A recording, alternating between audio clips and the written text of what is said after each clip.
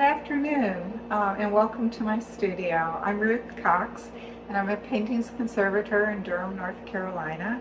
And I've been very fortunate. I was asked by Wake Forest University to conserve this lovely painting of Peter Harrison by John Singer Sargent.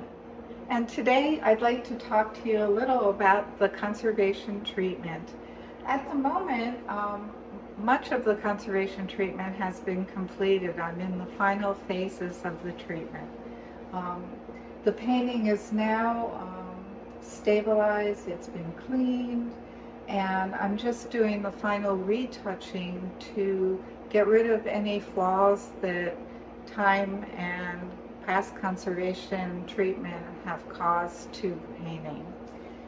The treatment began with a thorough examination of the painting, and at that time it was lined, meaning another canvas was added to the back of the original canvas, and the adhesive used was a glue, an animal-based glue adhesive. This adhesive is not the best to use as a lining material, and unfortunately the back of the canvas had developed a lot of mold, and this was due to the nature of the adhesive itself. So as a result, we decided that the painting, the adhesive and the old lining canvas should be reversed.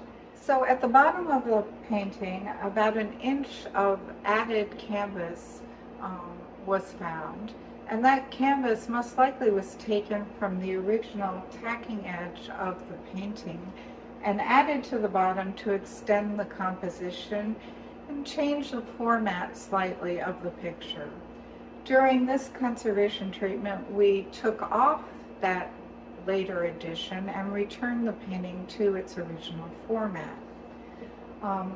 That was all done after the painting. The old varnish had been taken off the surface of the painting.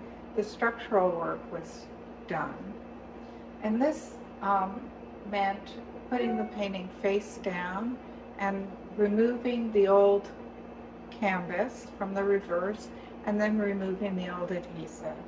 After that was done, a new lining canvas could be prepared, and the painting was lined on the vacuum hot table.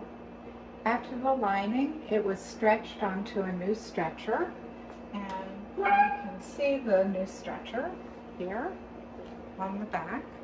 And the label from the original or the earlier stretcher was taken off and it reattached to this new replacement stretcher. So the painting now is returned to closer to its original format, and after the retouching is completed, it will go up in display at Wake Forest. Hopefully the painting is a little closer to how it looked originally.